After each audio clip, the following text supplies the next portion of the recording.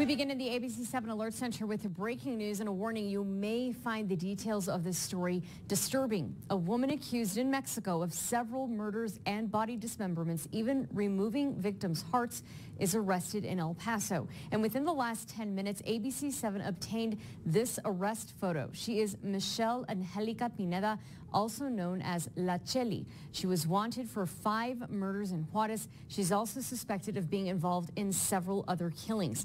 Investigators say she crossed illegally into the U.S.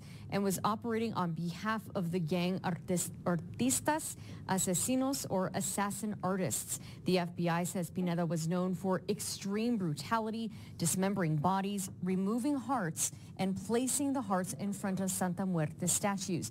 Authorities say they found guns, machetes, and fentanyl, as well as other drugs at the motel. El Paso's FBI says several law enforcement agencies worked together to arrest Pineda at an El Paso motel.